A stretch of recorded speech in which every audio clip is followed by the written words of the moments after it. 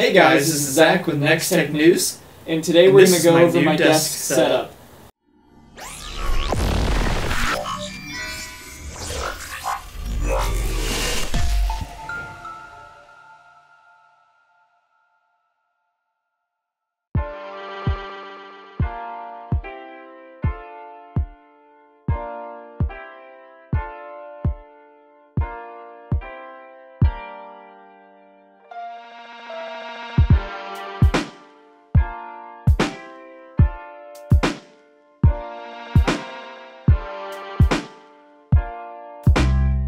Hey guys, so this is my new studio.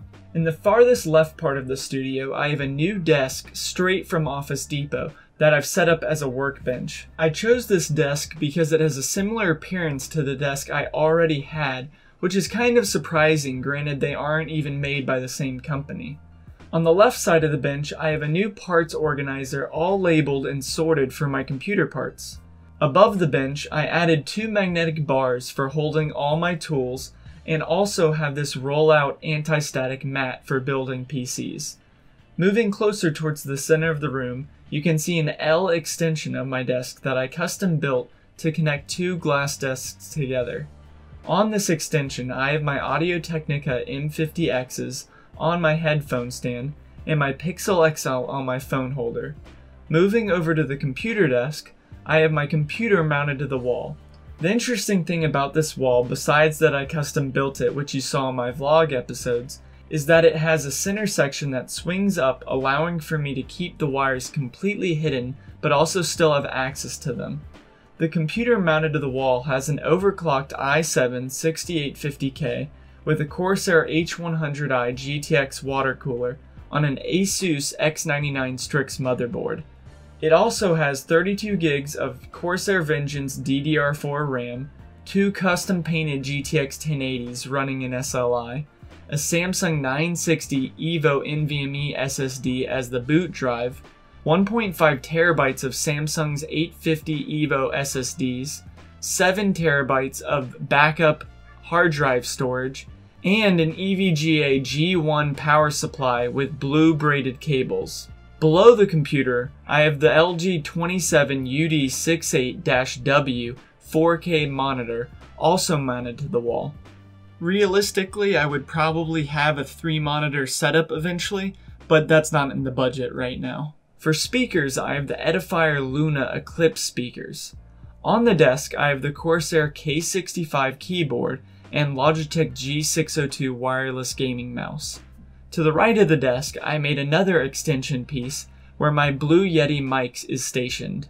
The Blue Yeti has a blue windscreen and is resting on the Monoprice isolation shield. Above the Blue Yeti, I have this wooden panel with acoustic foam in it that actually hides the electric panel you probably saw from my vlog episodes. I need access to the electric panel, so I just thought this was the easiest way to still have access to it, but hide it at the same time. And the one on the other side is actually just a duplicate. It's just there to match so that it's even in the office. It has no functional purpose like this one does. On the opposite side of the room, I now have a new green screen that I created out of a projector screen. Again, you saw this in my vlog episodes. This green screen is perfect because it can be rolled up and down. It can be available when it needs to be, or out of the way when it doesn't need to be available. In the center of the room, I have my racing-style gaming chair made by a company called Mirax. I did another video reviewing this chair if you guys would like to check it out.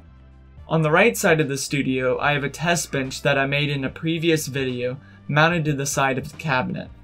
The test bench will be testing different graphics cards for my Tech Questions series and for the new series I'm starting soon. In the cabinet, I have my graphics cards displayed as well as my Nintendo Classic and Overwatch plaque. Below that, I have my Netgear Nighthawk X6 router and my Xbox One resting. Closing out this tour, I have my miscellaneous games, computer parts, and manuals organized into bins. So I hope you guys enjoyed this tour of my new studio. I'd be very curious to hear what you guys think in the comments below. Obviously, we want to just get some opinions and see if anything needs to be changed. I think it looks really good right now and I really like it, but I'm curious to hear what you guys think. If there's anything you saw in this video that you'd like to get, or just want to know what the name is, I'll have links for everything in the description below. And basically that just helps out my channel. I get a little cutback when you guys click the links, and that obviously helps me do videos like this and all the other videos I've done on the channel. And I'll have a link to my website down below where it's a little bit easier laid out. Basically, it's pictures of, the workbench or of my desk or whatever, and you'll see what products are in those pictures. So if you don't know what a product's called just by looking at the links in the description below, then you can obviously go to my website and you can see exactly what products are in those pictures and see pictures of every single one. So if you guys want to check that out, I'll have both ways set up for you to check out. But I hope you guys like this video a lot. This is Zach with NeXTech News. See ya!